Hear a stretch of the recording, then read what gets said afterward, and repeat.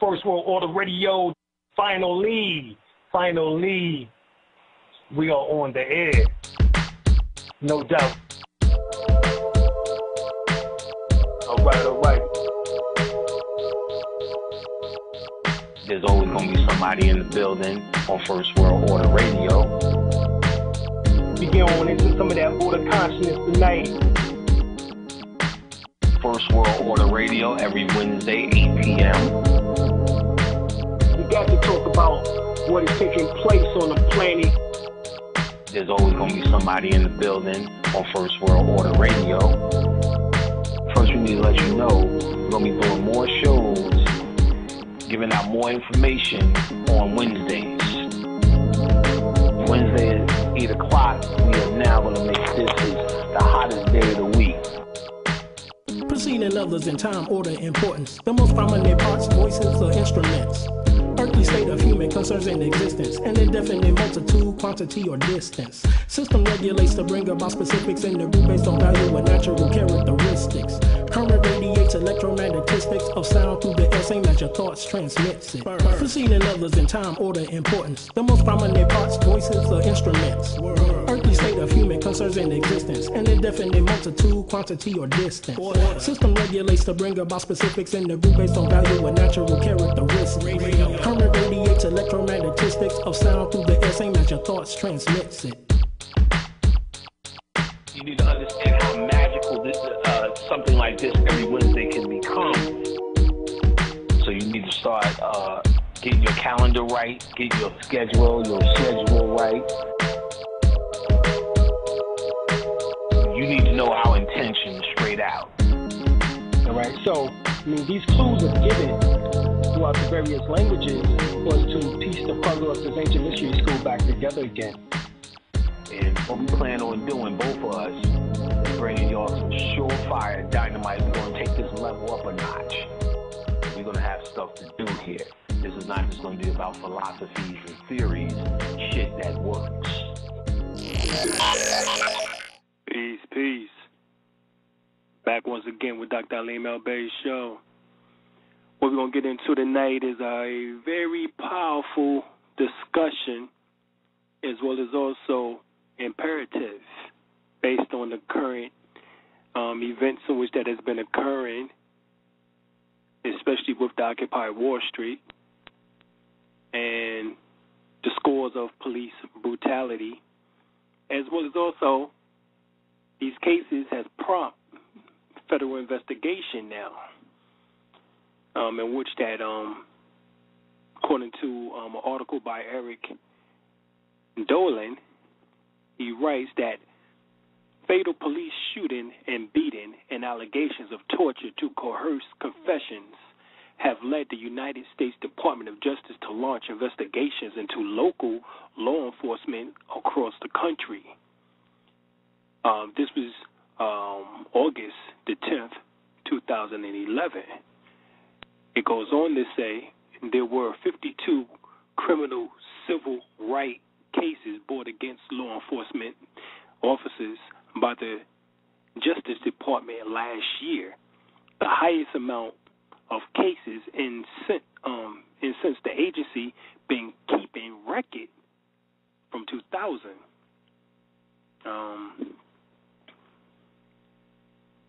So this is, they just started keeping records since 2000 on this. And so we have another article by Mel Evans in which that goes in, Kevin Johnson, USA Today, in which that goes into that police brutality cases are on the rise since 9/11. And it says Washington federal prosecutors are targeting a rising number of law enforcement officers for alleged brutality.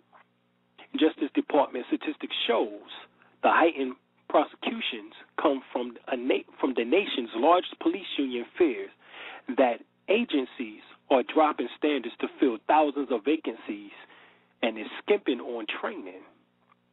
So these individuals, these officers are not even being trained properly. And I don't even want to say officers because they're not officers of the court, of any court. They are policy enforcers for the municipality. And it says cases in which that police prison guards, and other law enforcement authorities have used excessive force or other tactics to violate victims' civil rights. Well, how about human rights? Not just civil rights, human rights, because they're not being seen as human beings. And this is the reason, one of the reasons why they're being victimized. And we're talking about psychopathic tendencies. All right, we're going to get into that discussion a little bit later here. But civil rights, victims of civil rights have increased 25% from the fiscal year 2001 to 2007. Over the previous 7 years, the department say that during the same period, the department say that it won 53 more convictions. Some cases results in multiple convictions. Federal record shows that the vast majority of police brutality cases referred by investigators are not prosecuted. Well, the reason why is because we need to pull out more of the cell phones and camcorders in order to record these things. And the reason why it appears to have increased is because of the technology in which that we now have, which is, i.e., the cell phones and the capability of having a camera recorder, as well as also the camera itself on the phone. And of course, it says that the vast majority of these police brutality cases are not even prosecuted because there's a code of silence. You know, the FOP, the Fraternal Order of Police. You know, that's a fraternity within itself. So, we've seen that one of the things in which that triggered capturing police brutality on film was, number one, I would say the Rodney King case of Los Angeles, March the 3rd, 1991. You know, when the LAPD officers tased him, kicked him, stomped him, beat him. You know, I mean, it's ridiculous. You know, he had multiple lacerations and bruises, a fractured facial bone, and a broken leg. You know, he was lucky to survive. You know, but you had the LAPD officers, Coon, Powell, Brasino, and Wynn. They was all charged in the beating. However, they was acquitted. They acquitted at least 3 of the officers, in which that basically spawned, you know, the LA riots of 92. You know, after the LA riots, the Department of Justice obtained an indictment for civil rights violations against the 4 LAPD officers, and Powers and Coon was found guilty and sentenced to 30 months in prison, while Brasino and Wynn were acquitted. And this is after we seen what took place on camera, and most of us were appalled.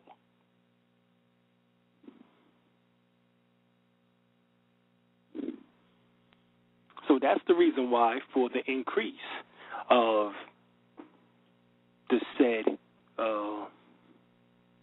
capturing police brutality on film or on video, because of the technology. You know, the video cameras are smaller, cheaper, and more readily available now. More incidences of the police brutality and misconduct are being taped.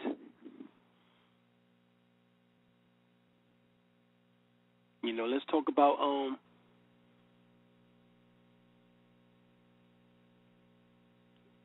another case in which that occurred. Oscar Grant III. Now, he was shot by I think he was shot to death in Oakland, California. And Mercerly fled from California to Nevada after allegedly receiving death threats and was arrested on fugitive warrants there.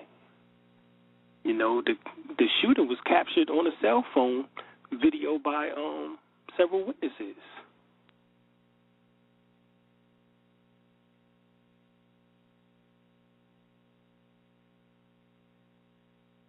You know, I think the video showed Grant being pinned down by one of Bart's officers and then being shot in the back by Maserli, you know. And the incident in the video recording of it sparked outrage and violence in Oakland.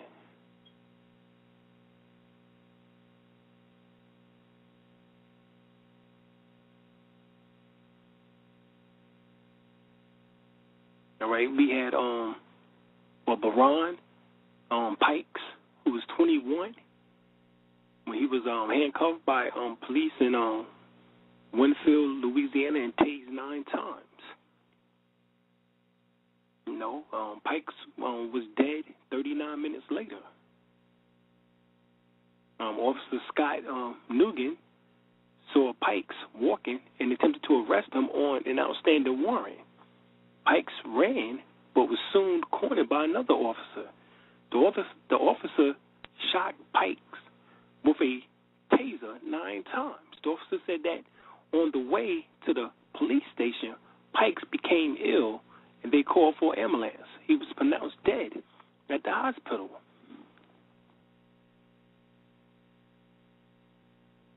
You know, this incident happened near Jenner and sparked more racial tension, as Nugent is, of course, white and Pikes was a black man.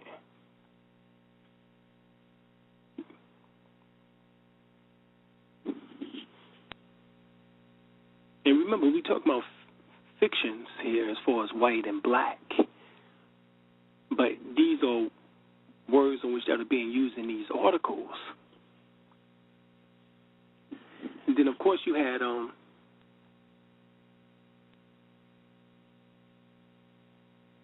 Emily Delafield from out of Clay County, Florida. She was 56-year-old mental illness wheelchair bound woman who died after police shot her 10 times with a taser gun.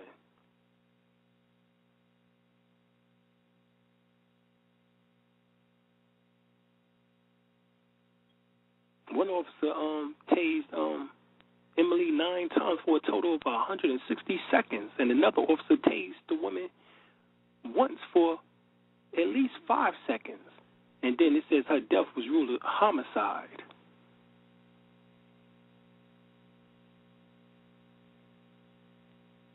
What happened to the officers? Oftentimes, nothing. They get transferred.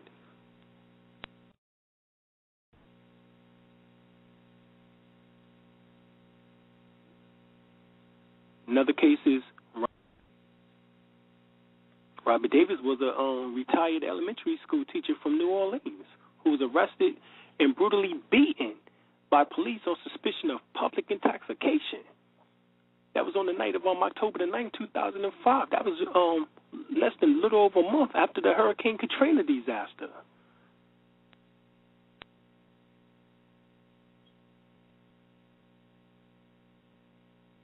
He was walking.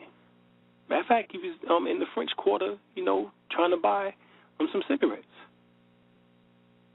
And then he was attacked by 4 officers, by 4 policemen,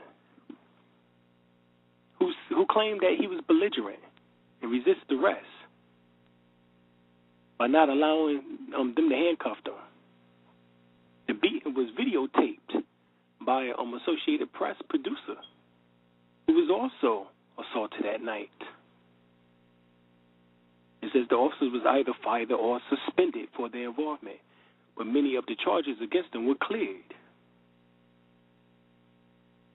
Of course, we have the Sean Bell incident. Sean Bell was killed by NYPD detectives who fired 50 times at the car Bell and his friends were riding in on November the 25th, 2006. On the night of the shooting, a group of undercover officers were investigating a Queens, New York strip club that was allegedly allowing prostitution. Bell was having his bachelor party at the club that same night.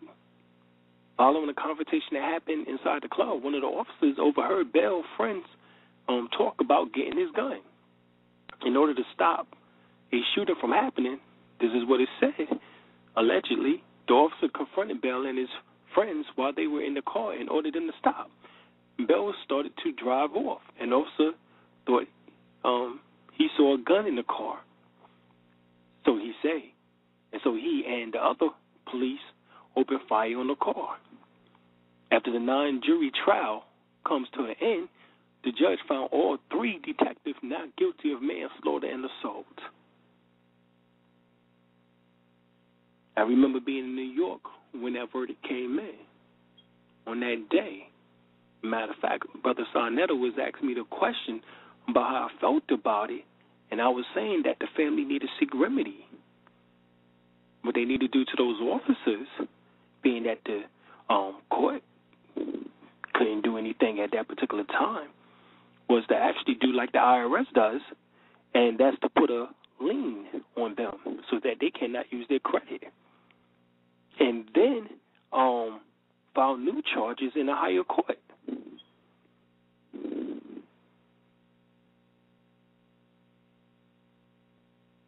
Another tragic is Timothy Thomas, who was tragically shot down and killed by a Cincinnati police officer who followed the young man down a dark alley and opened fire on him because he thought Thomas had a gun. The 19-year-old man had 14 open warrants at the time of the shooting, and according to Officer Roach, who should have been stomped like a roach, he was given verbal commands to stop running, but he did not comply. When Thomas began lowering his arms without instruction, Officer Roach opened fire and shot Thomas in the heart with a single bullet. There was never a gun found on Thomas.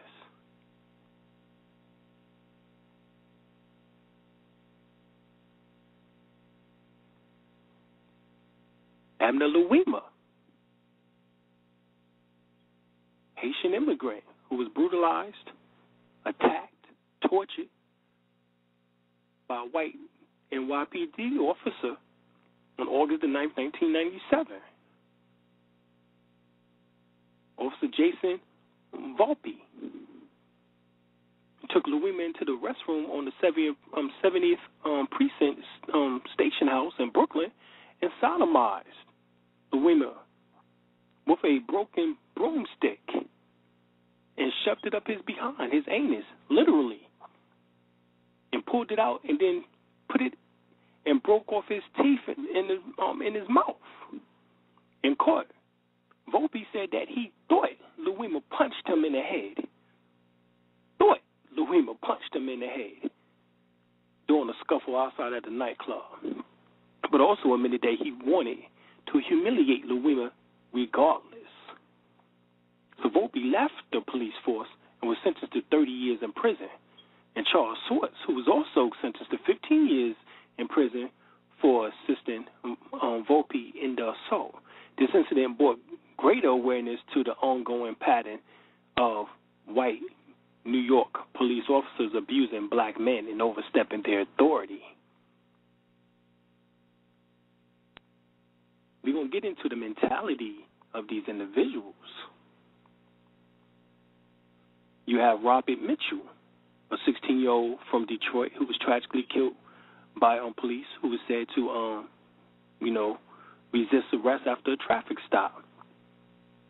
Police used a taser gun on Mitchell, who was also running from his cousin's car into an abandoned house. The taser gun that killed Mitchell sent over 50,000 volts of electricity into him. The police defended their use of the non-lethal weapon because they said that he was resisting arrest. And of course you have Amadou Diallo, who was an immigrant from Guinea, was shot and killed in New York on February 1999. And he was sitting on his stoop in New York, in the Bronx. And 4 police officers fired 41 times into the Bronx apartment building because they thought Diallo had a gun. The undercover officer said Diallo looked suspicious and thought he might have been assisting in a robbery and other criminal activity. Diallo then followed the officer's command, and when he reached into his pocket, the officer began shooting, only to find out that he was unarmed and was holding his wallet in his hand. A year later, the 4 officers who shot Diallo was acquitted of second-degree murder and other charges. You have Katherine Johnston, who was tragically killed by 2 Atlanta police officers during a botched drug raid in 2006. The 92-year-old woman was alone inside of her home when the officers burst in without warning, without a warrant. She fired at them with a handgun, injuring 3 of the men, and they fired back at Johnston, striking her 5 to 6 times. The officer was told by an undercover informant that he bought drugs from a dealer there named Sam. However, the man who claimed to be the informant said he never bought drugs at Johnston's house.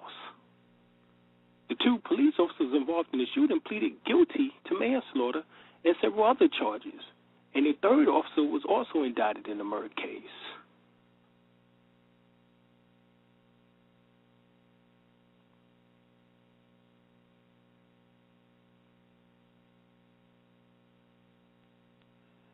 Let's see what's going on here.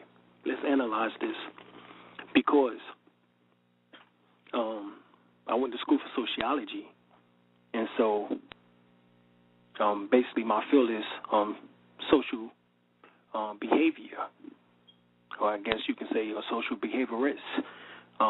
That's my field of study. And when you look at the social effects of what is taking place, we're talking about a mentality. And when you look at the brain, you have to deal with also psychology, and the portion of the brain in which that is affecting all of this is the reptilian portion of the brain. The effects of the reptilian brain on society is obvious.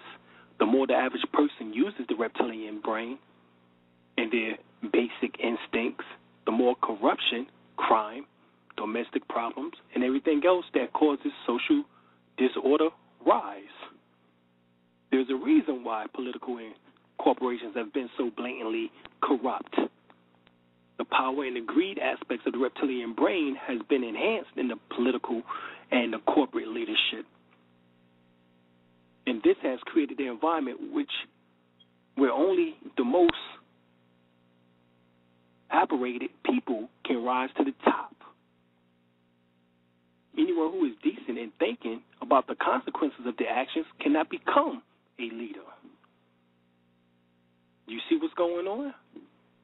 So the reptilian brain is only concerned for itself.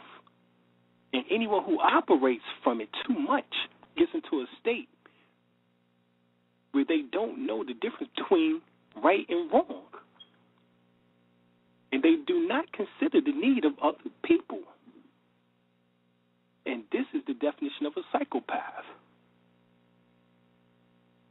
And we'll get into some of that in a minute and how to look for the traits of that. But the reptilian brain is also the cause of a lot of social disorders. And it may explain why there are so many divorces in society, as well as also police brutality, racial profiling. Because the reptilian portion of the brain acts off of anything on which that is different. It has a problem with. As a matter of fact, let's go to our president, Obama, and let's see what he has to say about it. I'm sure you're old enough to remember this movie, but in 1967, guess who's coming to dinner?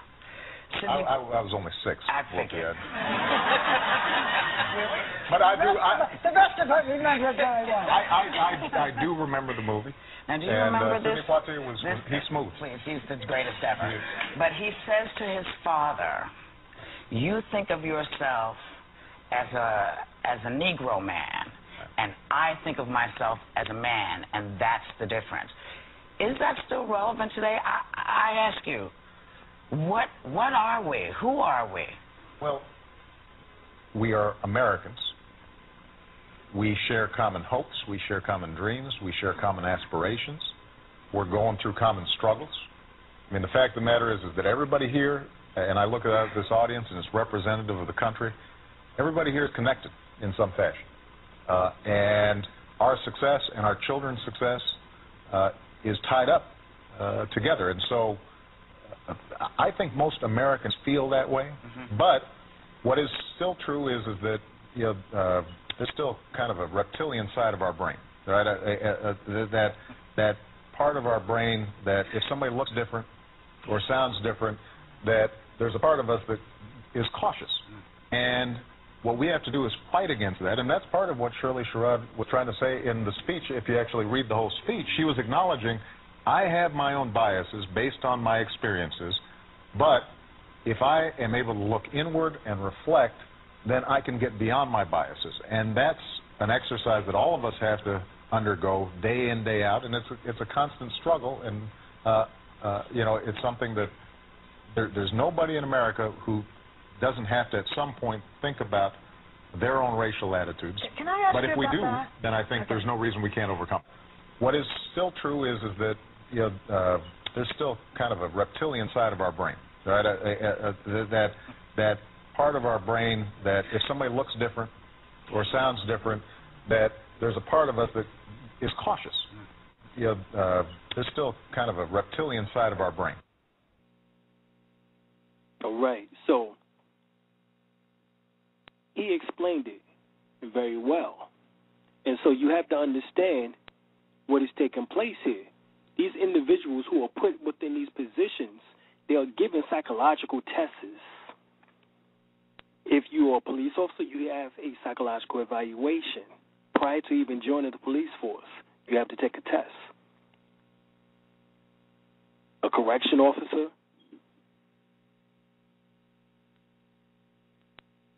most of the top fields, you have to take a psychological test. So I'm thinking, based on the reoccurrence of this, that the psychological test in which that is given look for the traits of individuals who are psychopaths. They look for these traits.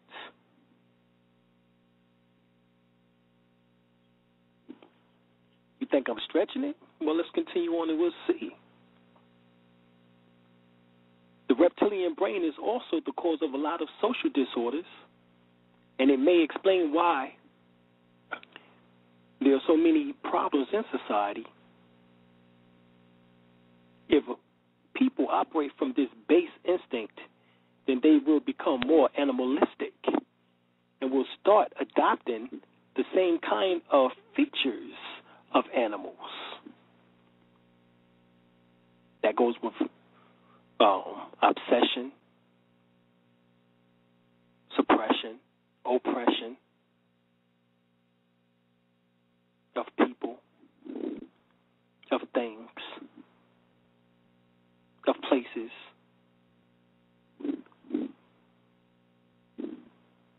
This explains why relationships are more about sex and not about love anymore.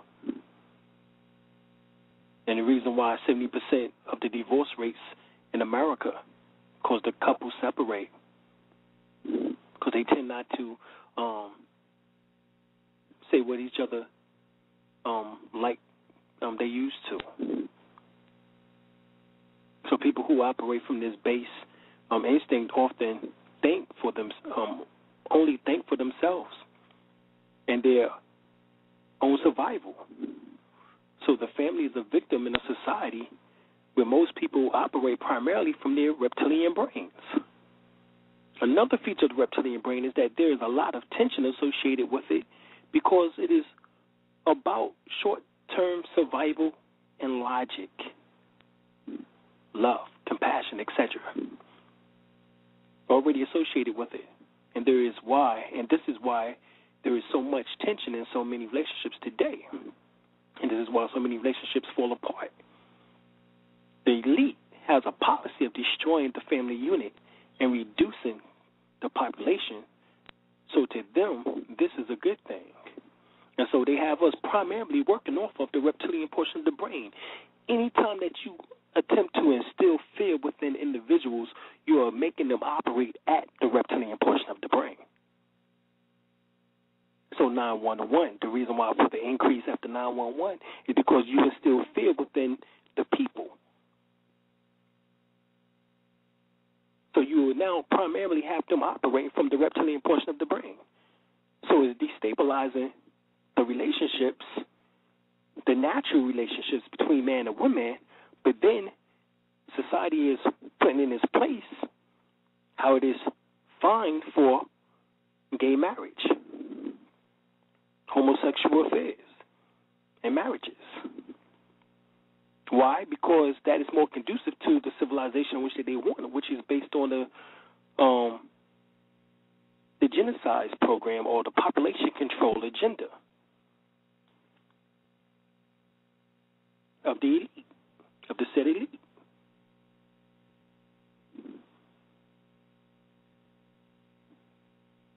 The government also wants to be the family of the children, and this is why they want to destroy the family.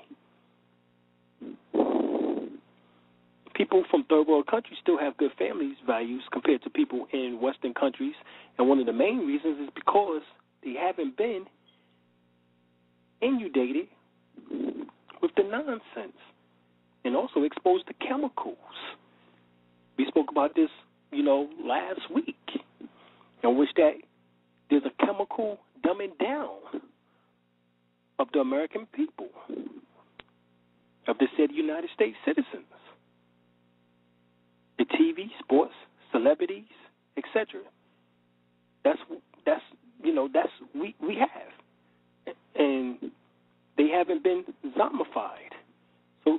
So the third world people haven't been zombified. They haven't been made into zombies. Our people here have. The third world people, or third world countries, don't operate from their base instincts as much, and this is why they have better families and social structures than we do. Aside from family, the reptilian brain causes a lot of social tension as well, and this is basically a cause for a lot of the crimes where the perpetrators have no consideration for their victims, as you've seen from what we just finished laying out as far as the police brutality. And we're telling you this is where this originates from. And if you get Dr. Richard King's book, African Origin of Biological Psychiatry, he states in there about the calcification of the pineal gland and how 5 to 15% Africans have calcified pineal glands, 20 to 35% Asians have calcified pineal glands, and 60 to 80% Europeans have calcified pineal glands.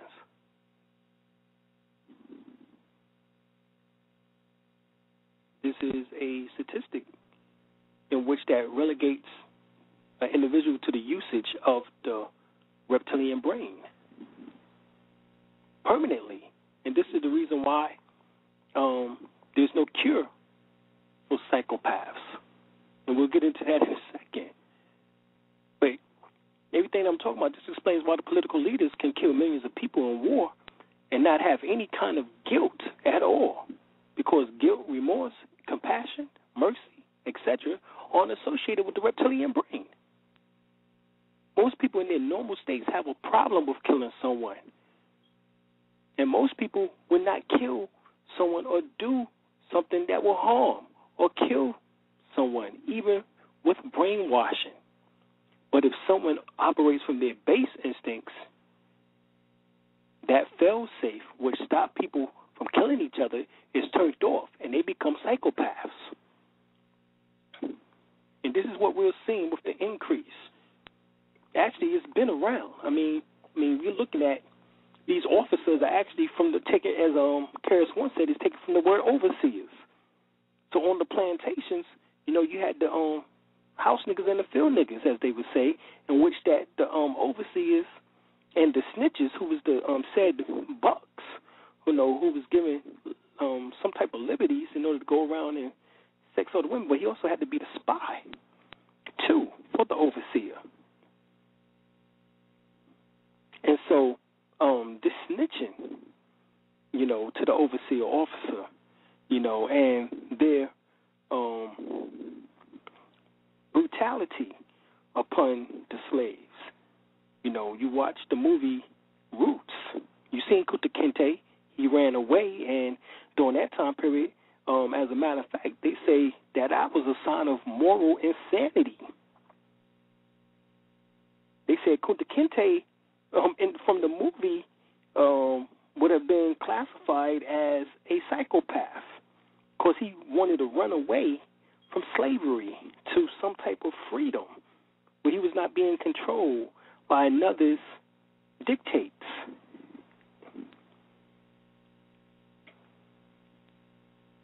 This is what they say about us, is that we obviously are insane because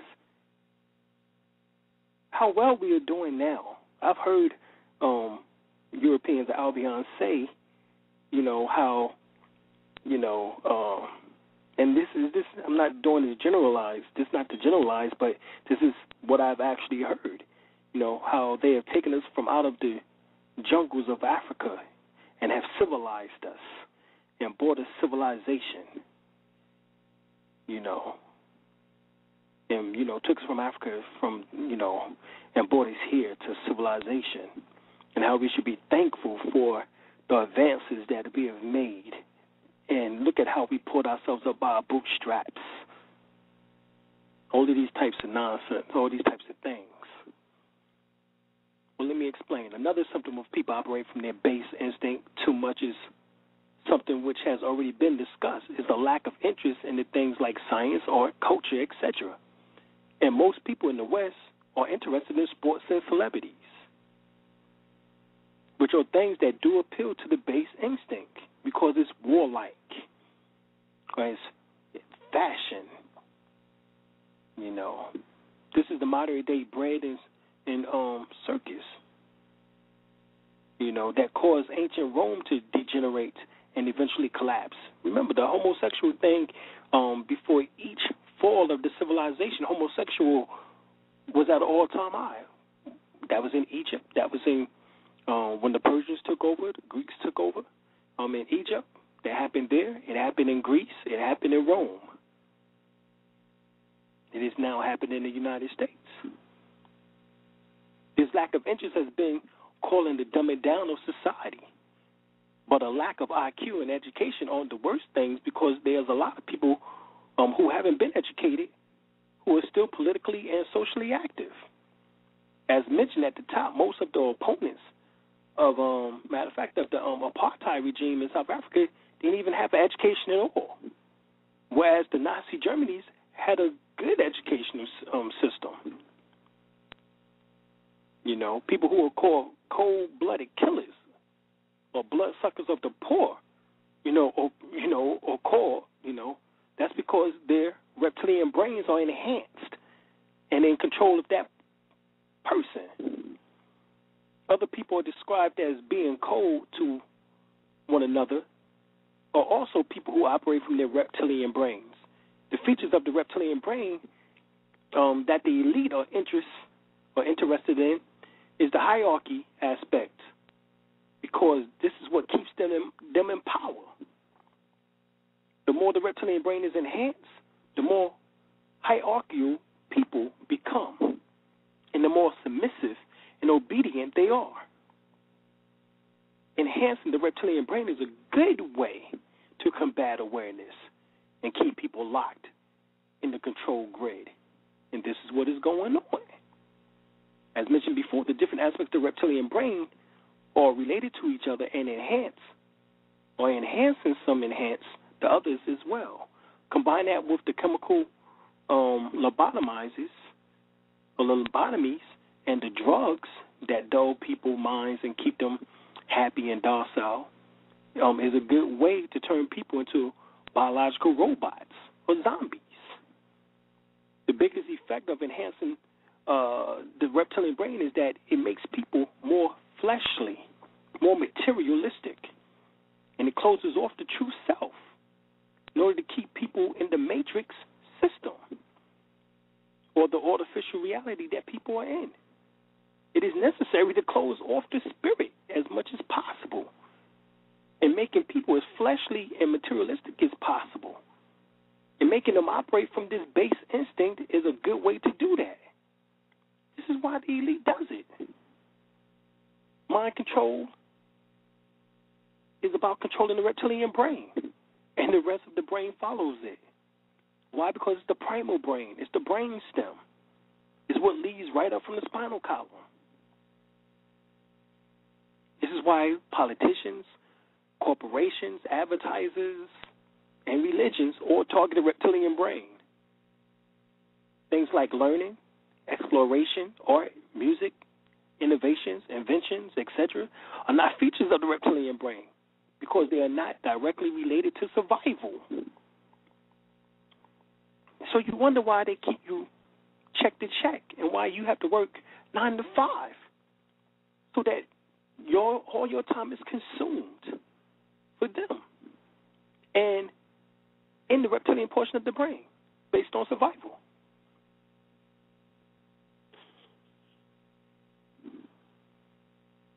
You know, as Western society has become more and more fleshly in nature and people operate from the base instinct much more than in the past, they have lost a lot of interest in those things that aren't related to survival. This would explain why test scores in the Western countries are down, why people don't read as much as they used to, why they don't pursue hobbies and other interests, why they don't have no interest in nature, etc.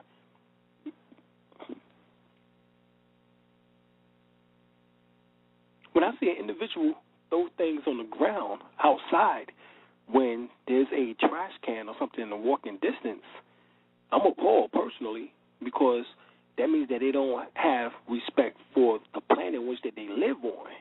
And the earth is a living entity. And that shows me that they are still in interpersonal consciousness. And they haven't raised to life consciousness.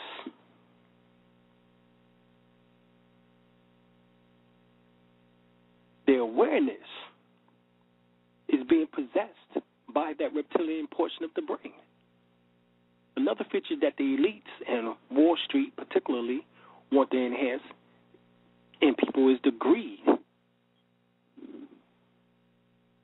aspects of the reptilian brain because it keeps people buying things, being consumers. And remember, so-called blacks are the largest consumers.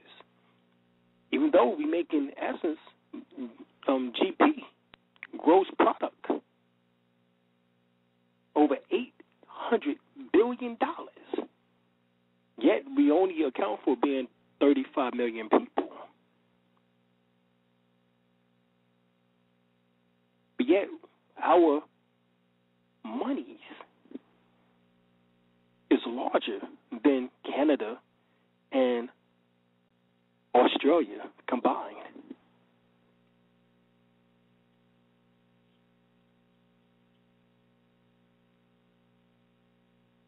So they want greed. You know, greed in people is a major symptom of people feeling inadequate about themselves, and they feel that constantly buying products will make them happier and help them to fit into their particular group. This message is constantly reinforced in many advertisements and on TV and in magazines.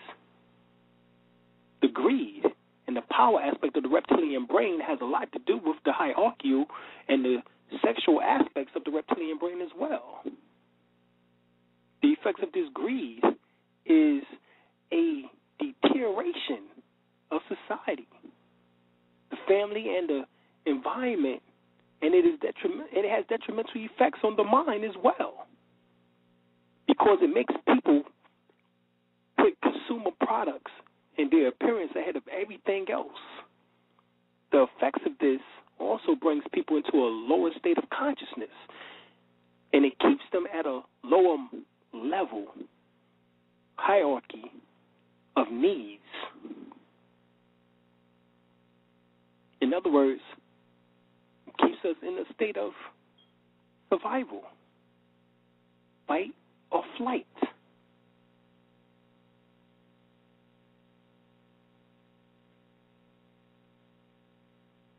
Now, when we look at this, let's look at what a psychopath is, because actually a psychopath and a sociopath are the same thing. The original name for this disorder was psychopath, but the general public and media confused it with psycho and psychotic. So in the 1930s, the name was changed to psychopath, or sociopath, excuse me. But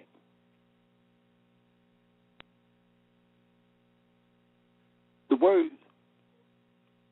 psychopath shouldn't be used anyway in this condition, because the word psych actually means soul, which is the mind, the mental. And path or pathy, which come from pathos, means suffering or feelings.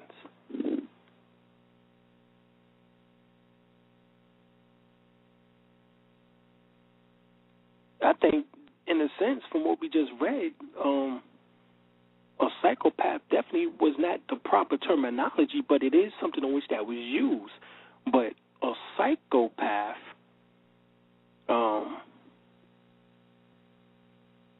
word psych means soul. The word pathos or pathy means suffering or feelings.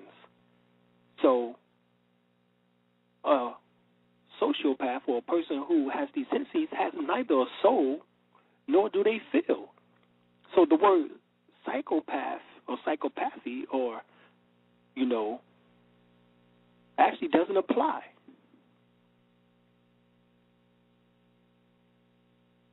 Recently, the media again caused a misperception that sociopaths were always serial killers. So now many call the condition antisocial personality disorder, or ASPD, or this name changing, but the same nonsense. Now, of course, although majority or nearly all of the serial killers are sociopaths or psychopaths, as they would say, there are far many sociopaths or psychopaths leading ordinary lives. Chances are you know a sociopath or psychopath. I say ordinary lives, but what they do is far from ordinary. Sociopaths or psychopaths are people without a conscience. They don't have normal empathy the rest of us take for granted. They don't have affection, or they don't feel affection. They don't care about others. But most of them are good observers, and they have learned how to mimic feelings of affection and empathy remarkably well. This is why you have the great actors, why they win the Oscars or the Oscar, which is the image of Ptah or Ta.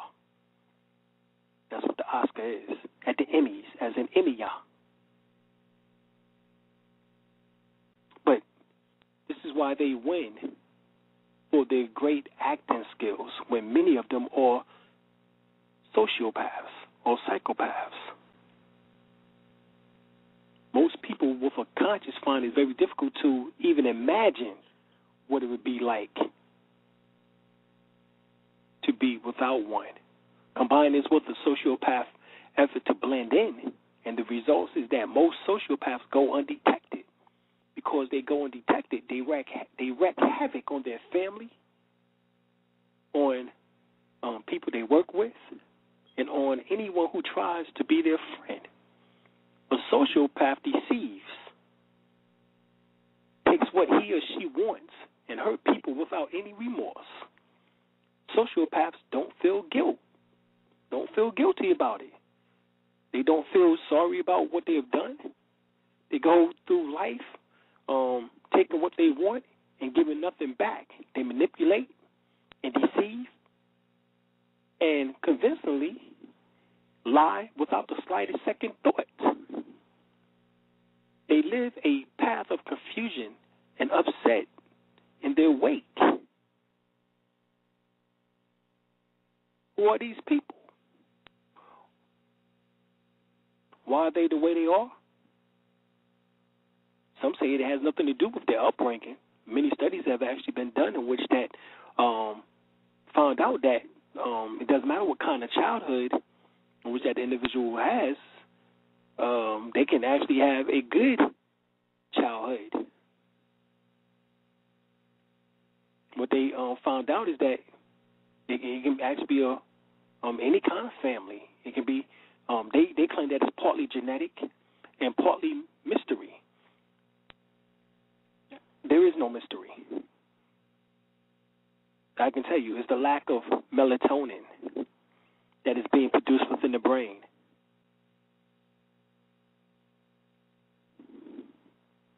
Due to the calcification of the pineal gland, the precursors to melanin, in which that are the chemicals or hormones in which that is secreted from the pineal gland, is melatonin and serotonin. Melatonin is produced between the hours of 11 p.m. at night to 7 a.m. in the morning, and serotonin is produced from 7 a.m. in the morning to 11 p.m. at night. So it is because of the lack of melatonin and serotonin in which that is being produced from the pineal gland, based on the fact of the calcification in which that relegates the usage of the brain to the reptilian portion of the primary brain or the brain stem, hence one's instincts.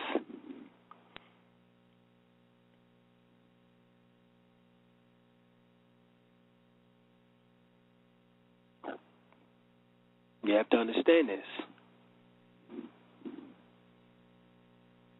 Researchers have found that the brains of sociopath functions differently than normal brains, and that their brain function in a way that makes the emotional life unredeemably shallow, and yet they are capable of mimicking emotions like professional actors.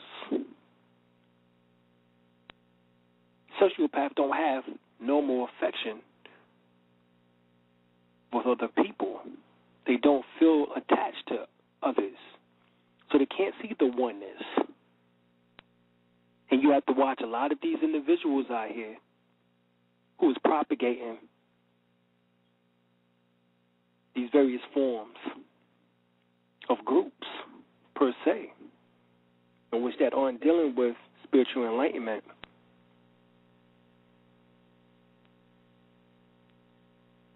That aren't dealing with the awakening of these particular aspects of the brain areas, such as the pineal gland and the decalcification of the pineal gland.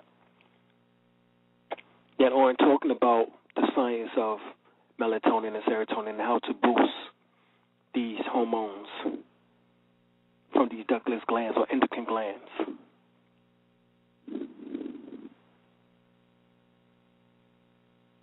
They don't feel attached to others. They don't feel love.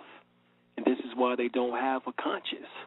If you harm someone, even someone you didn't know, you would feel guilty and remorse. Why? Because you have a natural affinity for other human beings. You know how it feels to suffer, to fear, to feel anguish. You naturally care about others. If you hurt someone you love, the guilt and the remorse would even would be worse because of your affection for him or her. Take that attachment and affection away, and you can take away the remorse and the guilt and any kind of normal feelings of fairness, and that's a sociopath or psychopath. And you ain't got to believe me. You can get the book, The Sociopath Next Door, by Robert Hare. By Martha Stowe, Stout,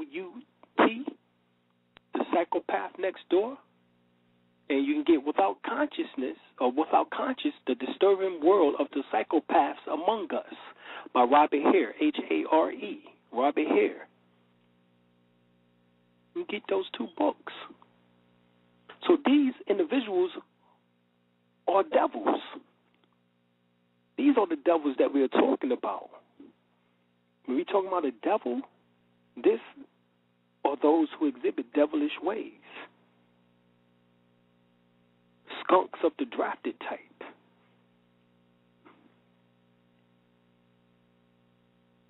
Bloodsuckers of the poor.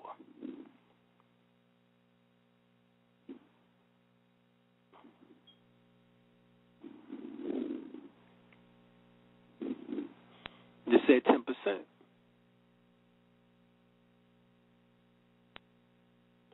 This is what we're really talking about.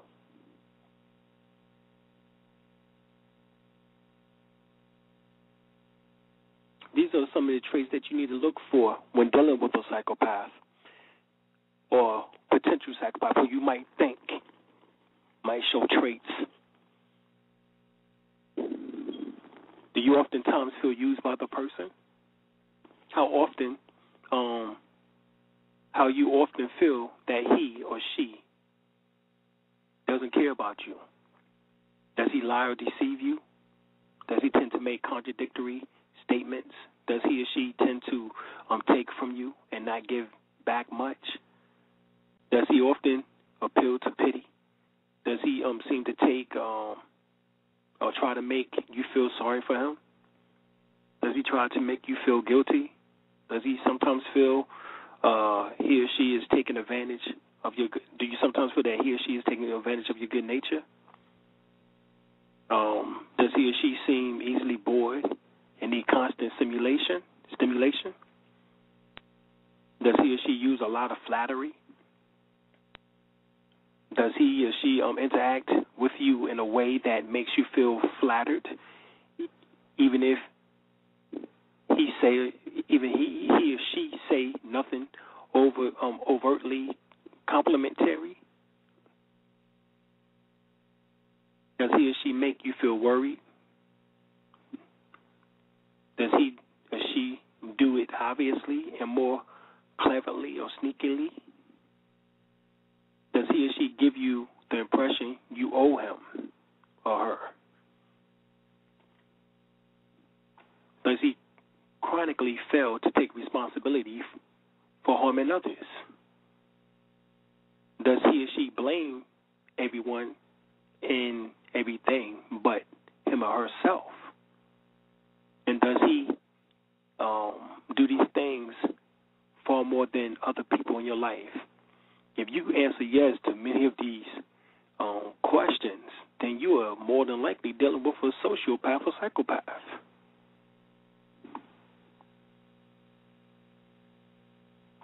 All right? And see, these are the questions. And see, this reason why we're going into this, because this is the psychology of these individuals who get hired into these leadership positions, such as being officers or said officers, overseers,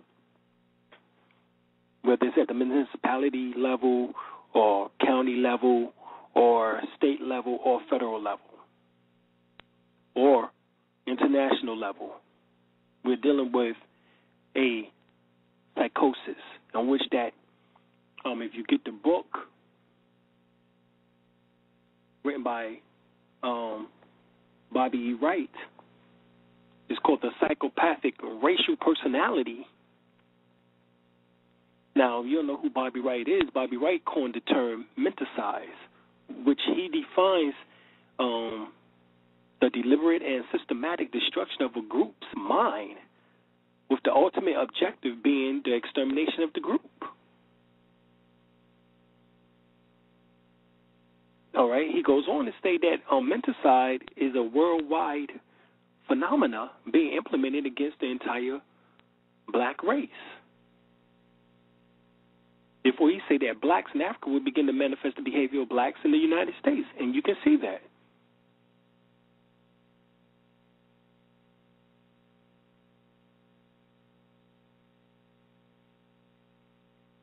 goes on to say, watch the leadership, especially those proclaiming their God-given answers to the problems of black people. Bobby Wright, Dr. Bobby Wright was a psychologist, a brilliant psychologist, a revolutionary thinker, an author. And I suggest you get his book, The Psychopathic Racial Personalities.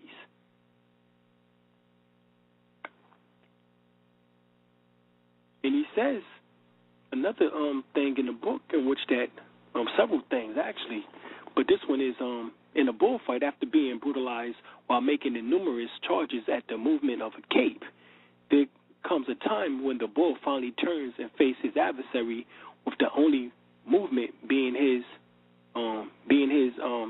heaving bloody sides.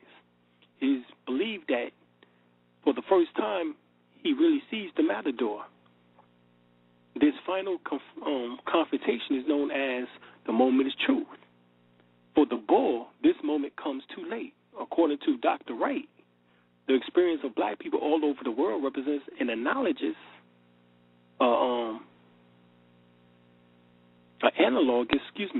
situation. And for hundreds of years, our European or white matadors have been holding up the cape of democracy, capitalism, Marxism, religion, and education. And for hundreds of years, we have been charging at the movement of these capes. Like the bull, we too are suffering from near fatal wounds and indeed have arrived at the moment of truth. He goes on to say that he defines a psychopath as an individual who is constantly in conflict with other persons and groups. He is unable to experience guilt. He is completely selfish and callous, and he has a total disregard for the rights of others.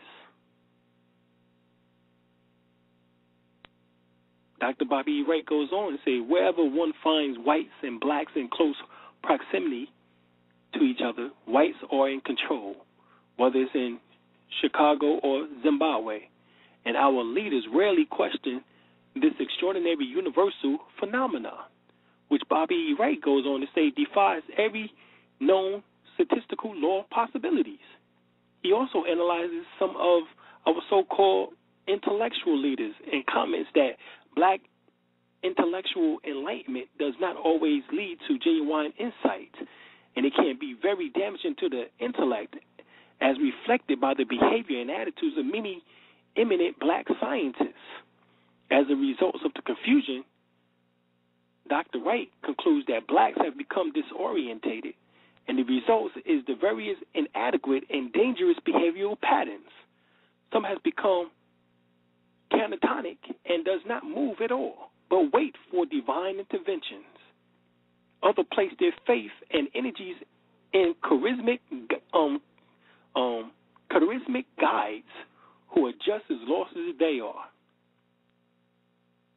Dr. Wright tells us that the answer to the black problems can be found in the works and the lives of people like Shaka, Martin Delaney, Marcus Garvey, H. Rap Brown, Malcolm X, Chancellor Williams, and others, for they are looked at as the matador. They have looked at the matador or psychopaths for what he was and is and moved against him. Okay? So, Dr. Wright also speaks about the fact that there's only three things that you can do with a psychopath. You can lobotomize them, that means brain reconstruction, or you can lock them up for life, in other words, imprison them and put them in jail, or murder them, kill them. And this seems, at this time, when he was stating this back was in the 80s, that seemed to have been the solutions.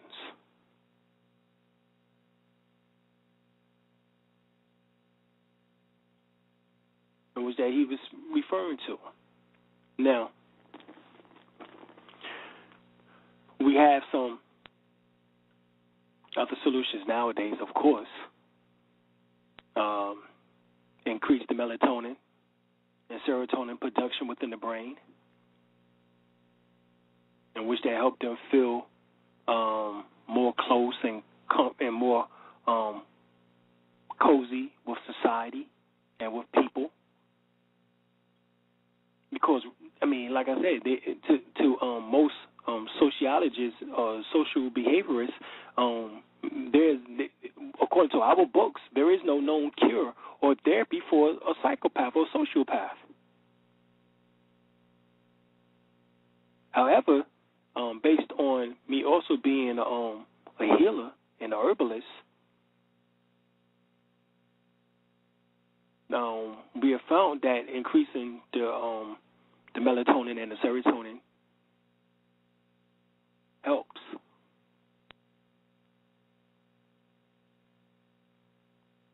But this is what they're lacking in, why they don't have what appears to have a soul, because they don't have production of these particular hormones. Now, also oxytocin. Oxytocin, according to Paul Zak, one of the primary researchers in the field, found that when you give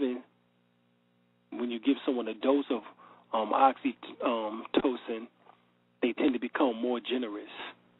Interestingly, they did work on about 2% of the participant, and that these students fit the personality profile of psychopaths or sociopaths. However, for those in which there has a ability to be redeemed, if there is such a thing,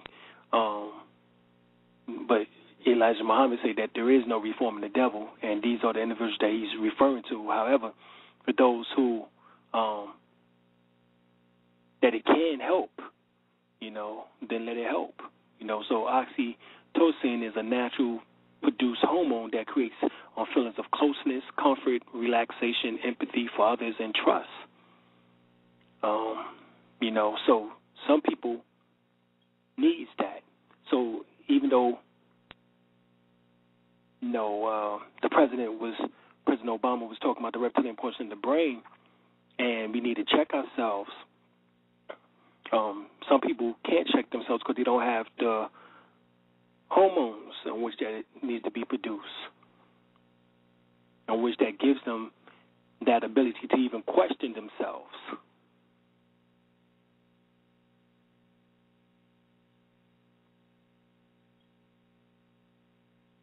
All right? I mean, it's just that simple. I mean, when you dealing with a sociopath, they make you feel sorry for them. They make you feel worried or afraid. They give you the impression that you owe them or that the world owed them. They make you feel used. Sometimes you suspect that they don't care about you. They lie to you and deceive you, like we said earlier. They take a lot from you and give very little back. They make you feel guilty or used to manipulate you. They take advantage of your kindness. They are easily bored and need constant stimulation. They don't take responsibility but place blame everywhere. And this is one of the things in which that showed even in the scriptures when Adam was given Eve. That whole story of morality was the fact is what got Adam and Eve kicked out the garden is because they was placing blame, in which that is a tendency, which is part of the reptilian portion of the brain. Adam was not taking responsibility. In other words, the story. It says God gave Adam Eve, and he supposedly made him eat of the fruit of the tree of knowledge of good and evil. And when God came down into the midst of the garden and asked where Adam and Eve was, and he seen them with the fig leaf, he asked, well, who told you this? And of course, they blamed it on the serpent. And then, Adam say, well, God, you gave it to me. And he blames it on Eve. So this reptilian portion, the reason why the reptile was there because it symbolized the reptilian portion of the brain and how man uses that to get out of responsibility, out of accountability. So we have to take responsibility for the things in which that is actually going on. However, you also must know that you must also know the things in which that are going on and taking place at the same time.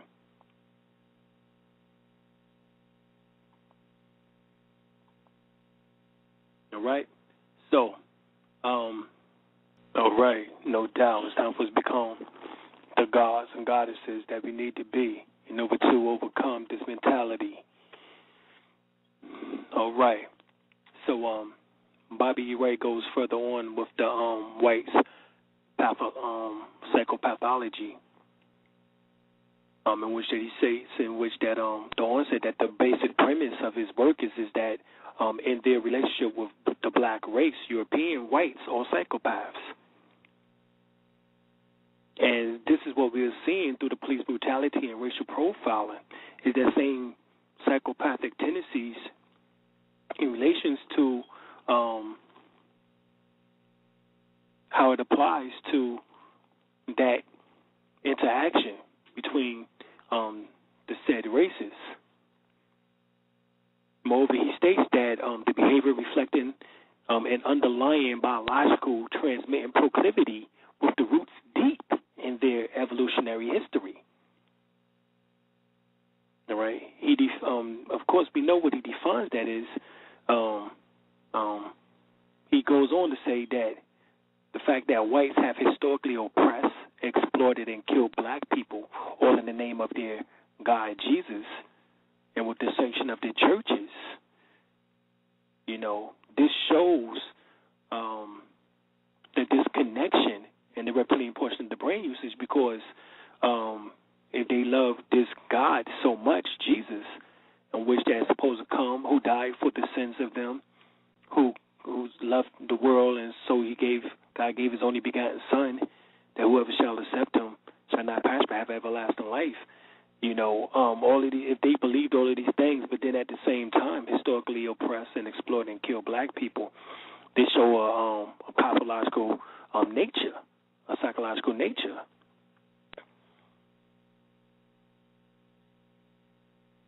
All right, and this isn't, and I'm not being generalized here. I'm not trying to generalize things here, but I'm trying to show where this interaction comes at, because we know that there's racial profiling, we know that there's police brutality, and it's not just on blacks. However, blacks have the largest prison rate.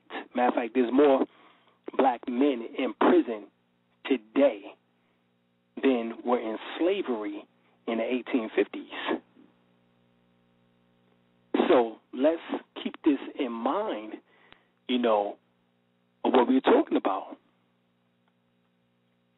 And so Bobby Ray speaks about the police, the sheriffs, other authorities, judges, and how they exhibit these same traits as being psychopaths. And you can go back and analyze what we've been talking about now for the last nearly hour and a half. How you can look for the profile of a psychopath. Superficial charm, manipulative, and cunning.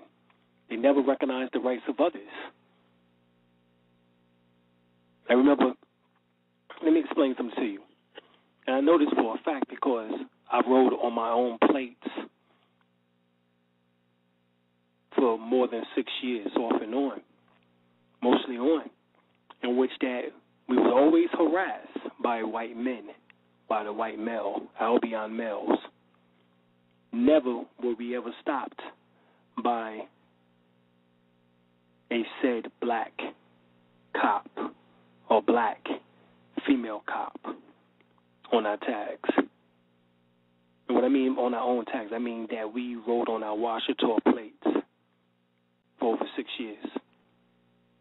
There was always a white male, said white male, Albion, who wanted to show forth his superiority, his sense of superiority, but by showing it, it was actually show forth his inferiority complex in which that he actually had.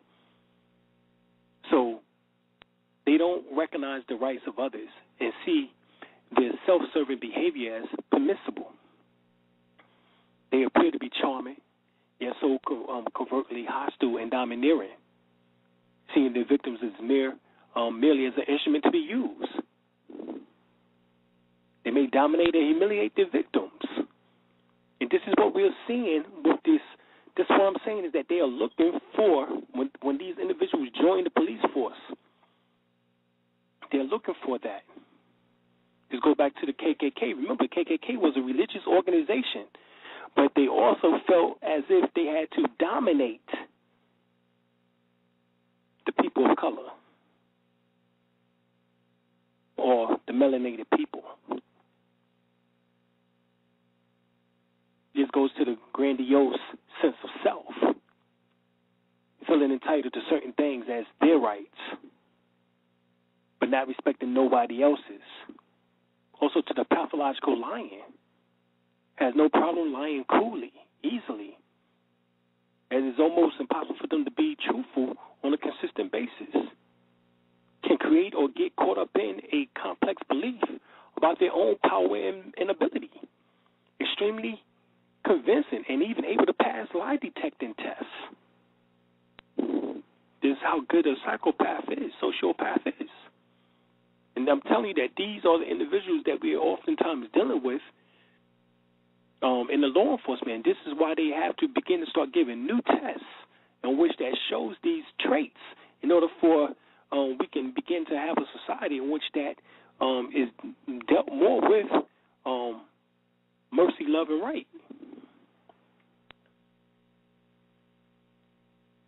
But as long as these reptilians are running the society, they do not want mercy, love, and right.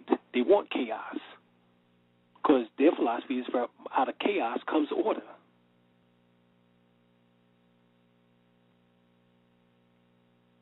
They also lack of remorse, as we said, shame and guilt, a deep-seated rage, which is split off and repressed, is at their core.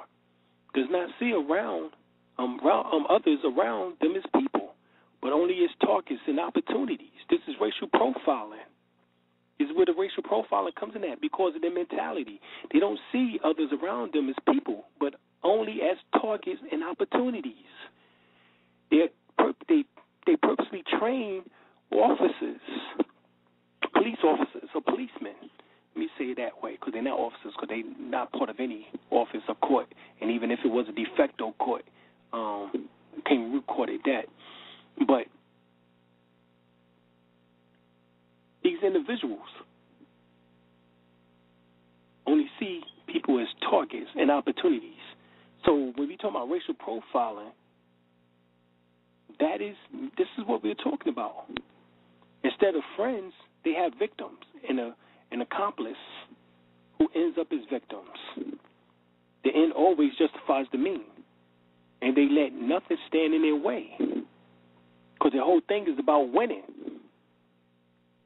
by any means necessary. That's what it is about.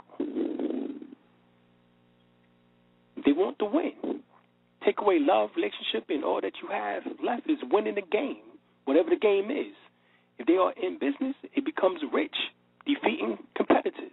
If it's civil rivalry, it's about defeating the siblings, your brothers and sisters. If it's a contest, the goal is to dominate. If a psychopath is the envious sort, winning can be simply making the other lose or fail or be frustrated or embarrassed. A psychopath goal is to win. That's their goal. And he or she is willing to do anything at all to win. Psychopaths don't have much to think about as normal people, so they can be very clever and cunning or conniving. Sociopaths aren't busy being concerned with relationships or moral dilemmas or conflict and feelings, because they're not working in the neocortex of the brain or the frontal lobes of the brain, or exhibiting right hemisphere thinking. They're relegated to the left hemisphere of the brain, calcified pineal gland, hence low melatonin, serotonin levels, hence relegated to the reptilian portion of the brainstem. This is where they're at.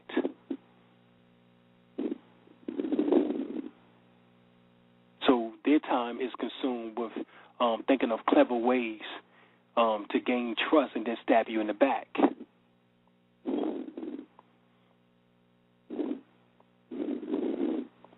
I give you a good example of this. I had an officer. We was driving, or I should say navigating, I should say, because we don't have license. We didn't have license, and we had our own place on our own automobile, and we was in Raleigh, North Carolina, and we was going to assemble and teach class one Sunday. And the officer was riding behind us, and he stops, and he gets out the car, and he still has his lights on, and he said he was curious about the plate. And so he goes back to the car and say, okay, well, let me cut off the lights and everything. And then he said, well, I'm curious about the plate. Can you tell me some information about it? And I started telling him all the information that he needs to know, showing him my UN badge, my affidavits, the right to travel, showing him the seals, stamped by the clerk of court, who is actually an officer of the court, unlike himself. He isn't, or wasn't. And he asked, well, can they come back for class and so forth and so on. Of course, we was like, well, yeah, if you want to, we're going to teach on the science of law and different other things, aspects. And so he comes back about 10 minutes later with his crew. So, see, his crew now arrests myself and my wife. Now, we weren't even in the car. We was out the car. All right? So we weren't even driving, as he would say. But they took us downtown. But within a matter of less than 4 hours, we was out. Because the people who was with us bailed us out. But big shout outs to those on which that, still with us during that time period. But the thing is that these renegade or rogue cops, police, they pulled out shotguns, sort of shotguns, on a crowd in which that was mostly children. And we have them right now in the United States Supreme Court suing them for those violations, seeking remedy, redress for their denial of rights on the color of law. Color of law. I mean, they were using colorable law, in which that appears to be law on the surface, but actually isn't. It is legal, but it's not lawful. But this is who you're dealing with. They're conniving. Very conniving.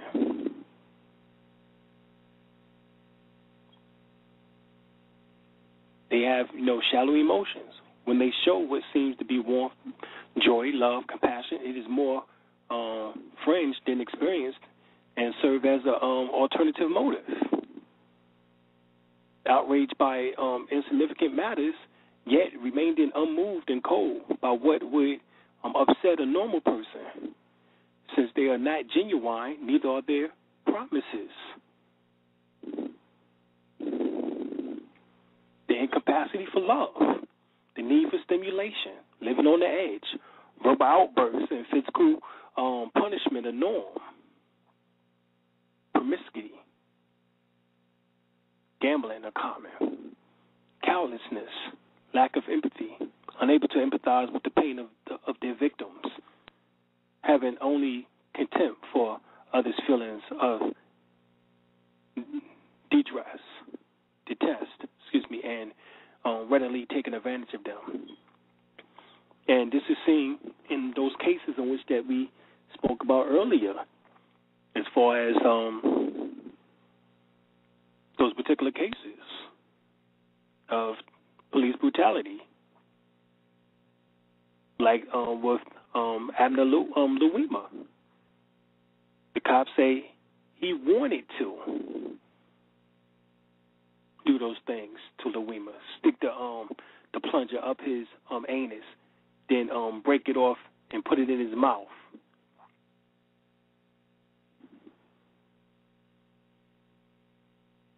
Callous, lack of empathy, having no contempt for others' feelings, poor behavior control, impulsive nature, rage and abuse. We see that in all of those cases that we talk about. How they people are just putting their hands up or reaching for their wallet or a cell phone or whatever the case is. Rage and abuse, alternating with small expressions of love and approval, producing an addictive cycle for abusers and abused, as well as creating hopelessness in the victim. Believe they are all powerful, all knowing, entitled to every wish, no sense of personal boundaries, no concern for their impact on others. This is a psychopath. Early behavioral problems, juvenile delinquent, possibly. Irresponsibility,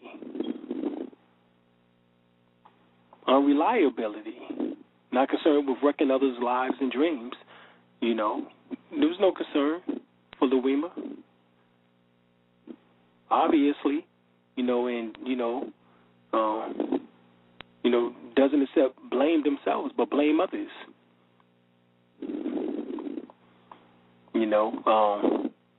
Promiscuous sexual behavior, they deviants. Child abuse, molestation, rape, sexual acts of all sorts. That's what we just finished talking about with this police who did that to Abner Louima. Going to stick a plunger up his anus, up his rectum, and then take it out and then stick it in his mouth, breaking his teeth off in the front. Where you learn that at in law enforcement? Lack of realistic life plans, parasitic lifestyle, tend to move around a lot or make all encompassing promises for the future, poor work ethic, but exploits others effectively.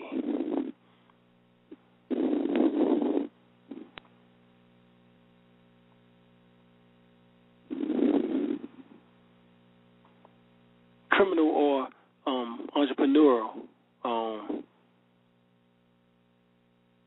facility. Changing their images is needed to avoid prosecution. Change life story readily. The same officers in which that put out these shotguns on us when we got them on the stand, and we embarrassed them because we asked them, well, when was the last time you read the Constitution, which you took your oath to, and they were saying the 8th grade. So we was like, so the last time, how old are you now? You're 32. The last time you read it was the 8th grade. How old was you?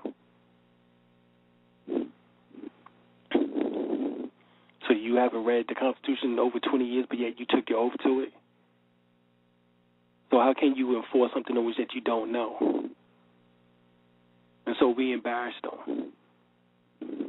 So they never came back to court, and so eventually those charges in which that was fictitious plates, fictitious identification, no license, no registrations, no insurance, all those things, everything was dropped, dismissed, disposed of.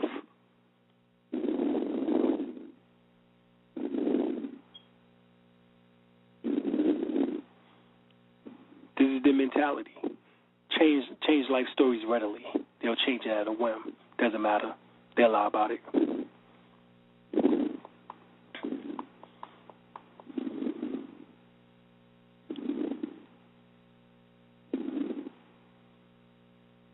They don't perceive that anything is wrong with them.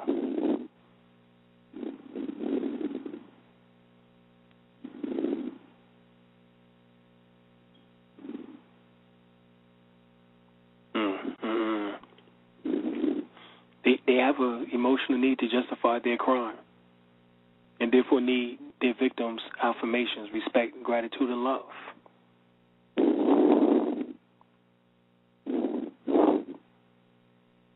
You need to definitely check the individuals that you roll with.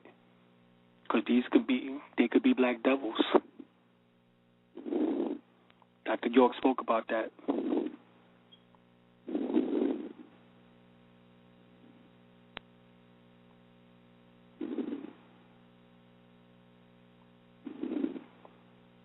And that's what you could be dealing with. Because psychopaths don't discriminate who it is they lie to or cheat. There's no distinction between friend, family, or sucker. No one wants to be a sucker. So how do you prevent yourself from becoming close friends and getting into a relationship with a psychopath? It's really almost impossible in some extent. But you can tell from those particular questions that I gave earlier. Our tendency is to forgive, when we catch a loved one in a lie. Psychopaths play on this fact.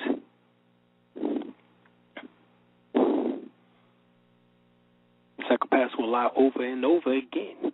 And where other people who might sincerely apologize, a psychopath may apologize but won't stop.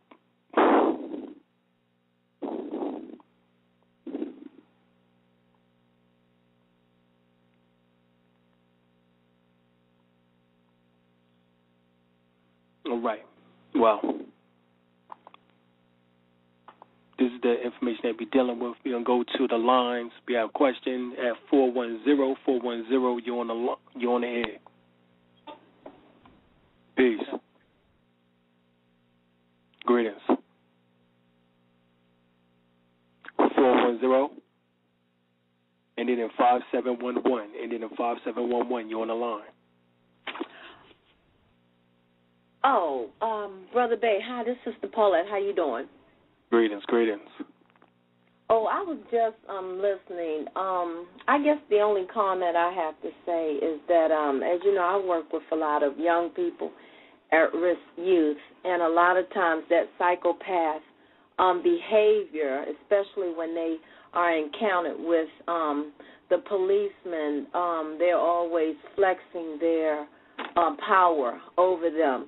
A lot of times they get black eyes, or they get one student had like his tooth. The officer hit him in the mouth, and his tooth came out.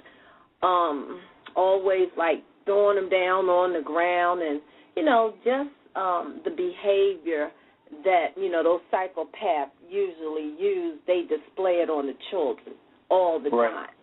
And exactly. We had student that actually his parents had sense enough to sue the police. Finally, somebody took it upon themselves to go ahead and sue the police. So, that was just a comment that I had to say, and I am enjoying the show tonight. So, you all have a good evening, okay? All right, thank you. All right. All right. So, we oftentimes see a lot of that. We're going back to the phone lines. We got 202, area code. You on the air.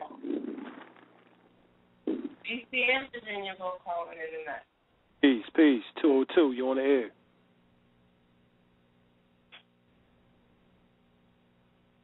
That's not you.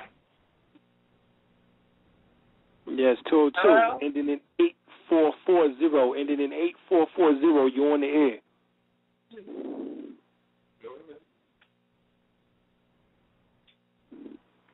We just listening more. Okay.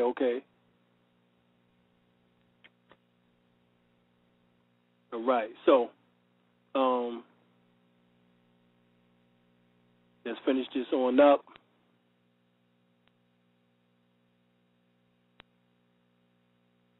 All right, what we're going to find out is that based on the police brutality and based on the rise, and like we said, it is said now that the said black male is more in prison now than it was in slavery back in 1850. There's over 1 million brothers in prison, nearly 2 million, and there's nearly 1 million of our sisters. So prison is big business. This is what we went over last week, discussion. So I'm attempting to give you some understanding of some of the things, of that malignant personality. These people are mentally ill and extremely dangerous. They're egotistical, to the point of narcissism. They believe, that they're set apart from the rest of humanity by some special grace. They're scapegoats. They are incapable of either having the insight or willingness to accept responsibility for anything they do. Whatever the problem is, it is always someone else's fault. Genuine religious morals and other values play no part in their lives. They have no empathy for others and are capable of violence. Under older psychological terminology, they fall into the category of psychopaths or sociopaths. But unlike the typical sociopath or psychopath, their behavior is masked by superficial social facade. Because once again, they are great mimickers. They know how to mimic. Right, and the mimicking portion comes from the activation of the limbic brain, which sits right up from the reptilian brain, in which that is part actually of the medulla oblongata area, in which that deals with the copying area. All right, how to copy. So that is where that comes from. No.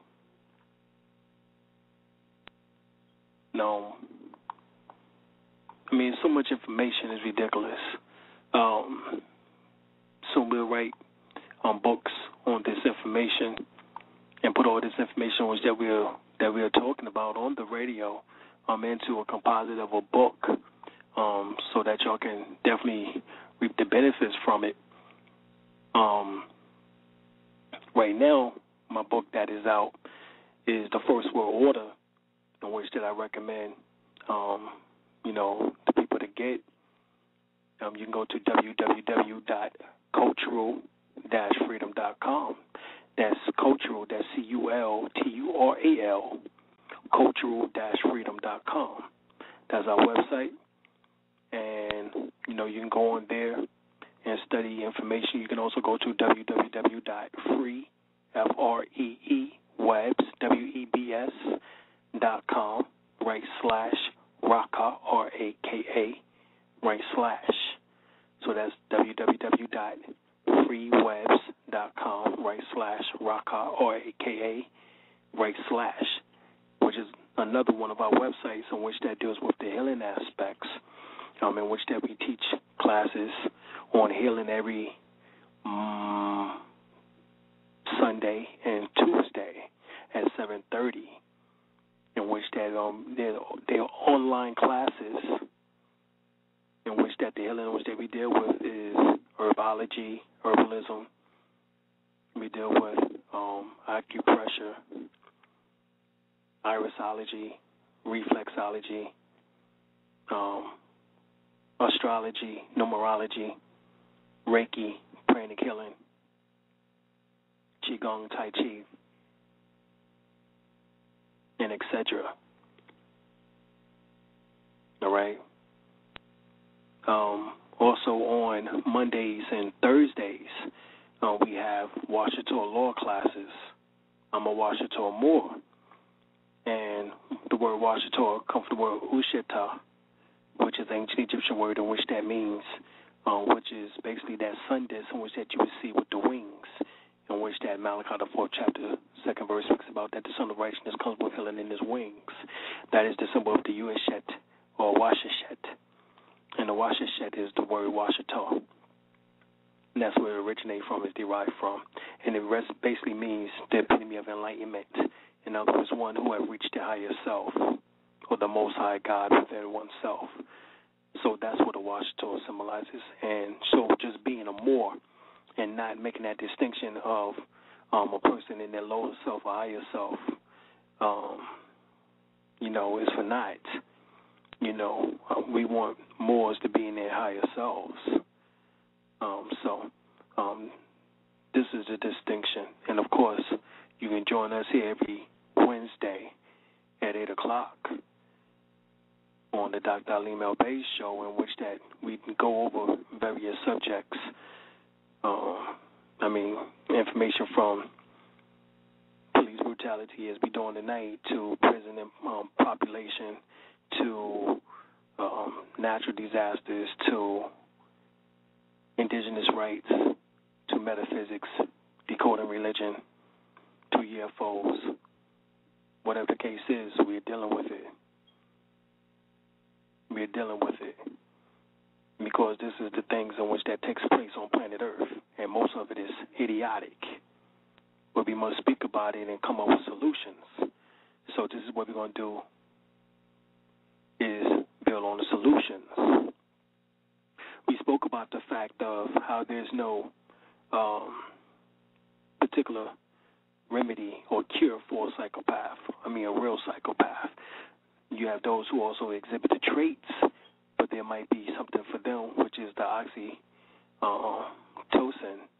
in which that helps with the melatonin and the serotonin production rate, in which that helps the individual begin to feel closer to people. However, for a total sociopath or psychopath, there is no cure, and it goes back to, what Bobby E. Wright, Dr. Bobby E. Wright spoke about in his book. All right. So, for the police brutality, you can see those traits. Now, for the police brutality, the remedies would be, of course, lawsuits, in which that you would want to make sure that the lawsuit is recorded. You can do it within the Superior Court. And, of course, if you don't get any remedy there, you can always appeal it to the appellate court and take it into the federal level. All right. The violations must be at the federal level. Denial of rights under color of law. And them denial of not just your civil rights, but also your human rights. So you can also use human rights violations also. And, of course, if you are more, then you can use Indigenous Declaration of the Rights of Indigenous People, as well as also United States Supreme Court case laws, in which that speaks about the fact is that officers are not exempt from prosecution or from lawsuits for violations of going outside the bounds of the Constitution. This is United States Supreme Court case laws, in which that all correlate that if you have statutes, codes, rules, regulations, policies, or ordinances in which that do not uphold its relevance to the Constitution, those particular legal said colorable laws are actually null and void. It's as if it never existed.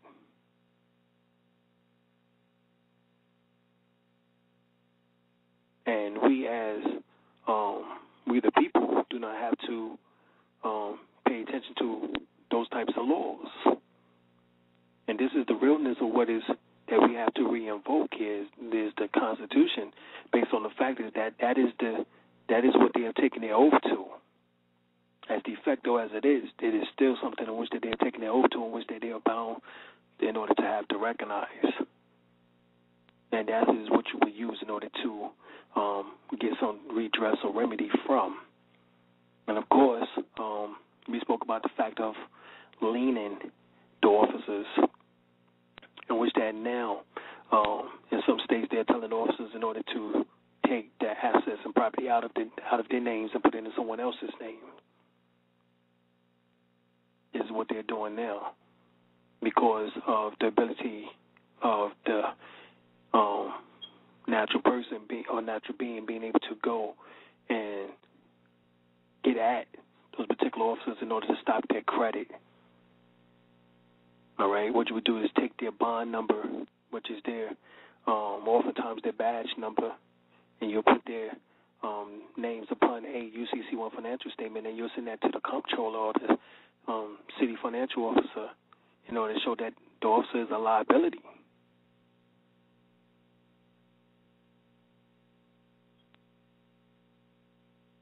These are the things in which that research has to be go into, and that we must study in order to make sure that we are not being violated. All right, I remember a time when it was real close to Christmas, like around now, and it was we was in New York, and the officer approached my wife, and we was right on our own tags then, and he was trying to give her a ticket, and she told him straight up, it was awfully close to Christmas. I hate to place a lien on you. He hurried up and got away from her and told the other officers to get away from her too. So, I mean, we have to come up with some type of way to protect ourselves, our property and our assets, i.e. ourselves, in order to keep from being in escrow, which is jail.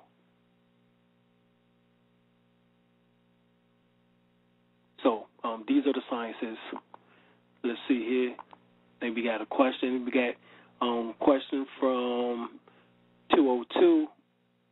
No, we're going to go to 773. 773, you're on the line. 773, you're on the line. And then in 3477, you're on the line.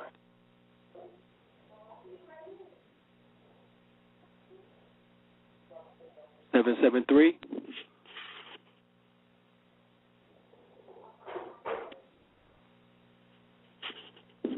All right, we're going to 214. 214, you're on the line. 214, you're on the line. Peace. Peace, peace.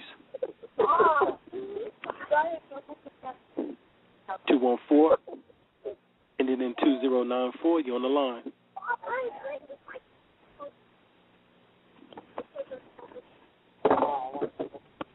Peace, peace.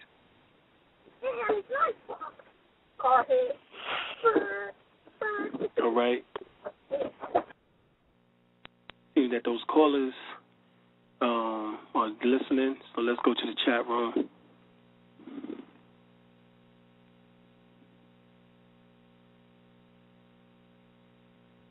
All right. Right, exactly. Blacks, true. Never try any true justice. Exactly. That's definitely one of the problems with us as a people, is definitely pursuing these cases to the full extent. You know, we have to keep pushing. We have to keep doing what we need to do in order to seek some type of remedy. You know, regardless on how high the court that we have to go to. But we're gonna leave y'all with that. First World Order Radio. Finally, we are on the air. No doubt. All right. There's always going to be somebody in the building on First World Order Radio. We get on into some of that order consciousness tonight. First World Order Radio every Wednesday, 8 p.m. We got to talk about what is taking place on the planet.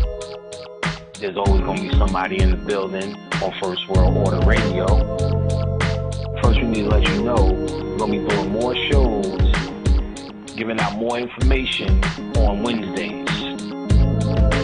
Wednesday at 8 o'clock, we are now going to make this the hottest day of the week. Preceding others in time, order, importance. The most prominent parts, voices, or instruments. Earthly state of human concerns in existence. An indefinite multitude, quantity, or distance. System regulates to bring about specifics in the root based on value and natural characteristics. Current radiates electromagnetistics of sound through the air, same as your thoughts transmits it. Preceding others in time, order, importance. The most prominent parts, voices, or instruments. Earthly state of human concerns in existence, an indefinite multitude, quantity, or distance. System regulates to bring about specifics in the group based on value and natural characteristics. Current radiates electromagnetistics of sound through the air, same as your thoughts transmits it. You need to understand how magical this, something like this every Wednesday can become. So you need to start getting your calendar right, get your schedule right. You need to know our intention straight out. All right, so, these clues are given throughout the various languages was to piece the puzzle of this ancient mystery school back together again. And what we plan on doing, both of us, is bringing y'all some surefire dynamite. We're going to take this level up a notch. We're going to have stuff to do here. This is not just going to be about philosophies and theories, shit that works.